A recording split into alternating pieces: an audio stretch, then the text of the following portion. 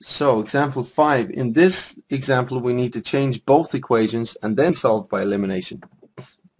So let's imagine that 3 markers plus 2 pens costs 180 cents and 4 markers minus 5 pens costs 10 cents. So how do we solve this one by elimination? There are 2 ways of doing it, at least. Two easy ways of doing it anyway. And again, you should always try to work on the variable that has one variable is one term is positive and one term is negative, because it means you just have to multiply by positive numbers. So we have to multiply both equations by something. We know that much. Okay, need to multiply across both equations by something, and so here's the deal. 2 and 5. What's a common multiple of 2 and 5? Well, 2 times 5 is 10, isn't it? 2 times 5 is 10. So that's a common multiple.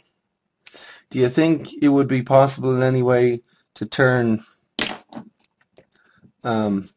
this negative 5 into negative 10p and the positive 2 into positive 10p? Because if you did that, then if you add these, they would make 0, right? So that's the trick. So what do you multiply negative 5 by so it becomes negative 10? 2, right? And what do you multiply positive 2 by so it becomes positive 10? Well, positive 5, right? So if I multiply the bottom equation by 2, I'll get 8m minus 10p, and then 2 times 10 equals 20. If I multiply the top equation by 5, I get 15m plus 10p, and then 5 times 180 equals 900, right? And now if I add both of these equations together, this one and this one, the top and bottom, if I add them together, forget about the middle equations, ignore the middle ones, 15m plus 8m gives 23m, 10p minus 10p gives 0p, and that's equal to 920, okay? So divide both sides by 23 and you'll find the value of m. So go ahead and do that, and then find the value of p.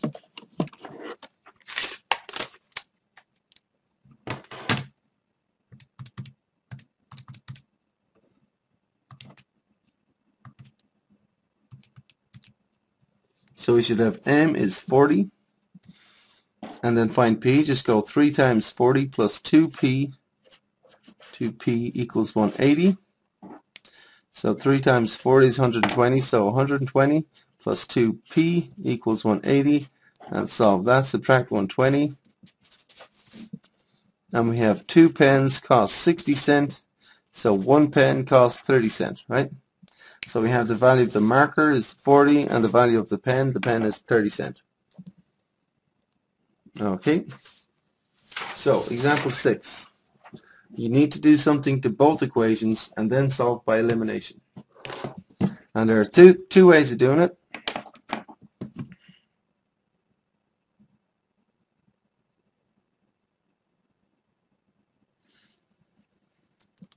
So I probably advise working on the x variables, because this is a positive term and this is a negative term. Okay. So what are the multiples of 3 and 4?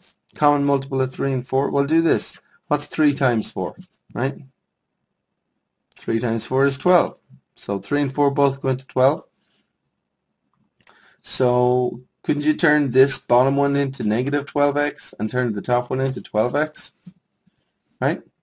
So what do you multiply this by to get this? What do you multiply this equation by to get that? Right?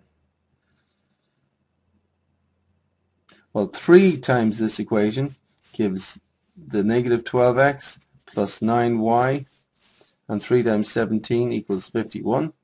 And 4 times this equation gives you 12x plus 8y equals 4 times 0. What's 4 times 0? 0, isn't it? And then add these equations together, right? And you should end up with your answer. 12x minus 12x is 0. And we have 17y equals 0, and 51 is 51. So divide by 17. And we have y is 3. And then we can find x. We need the value of x also, right? So 3x plus 2 times 3 equals 0. Put it into the top equation, and 3x equals negative 6, and x is negative 2. So you should have y is 3, x is negative 2. So as an ordered pair, x, y, the answer should be negative 2, 3. Okay? But let's do something else. That's the answer, that's correct, but let's solve this a different way. Take a different step. Negative 4x plus 3y equals 17. Is there something else we could have done at the beginning? How about how would you eliminate these y variables? Can you do that? What's the common multiple of 2 and 3? What's 2 multiplied by 3? 6, isn't it?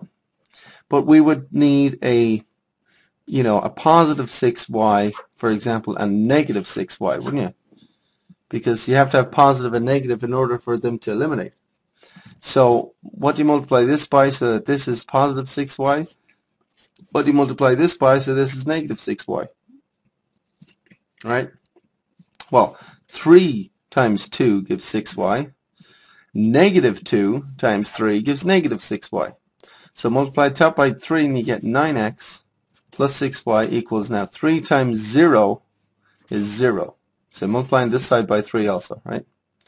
Negative 2 times negative 4x, 8x. Negative 2 times 3y, negative 6y. And negative 2 times 17, so multiplying that by 17, and that would be negative 34, right?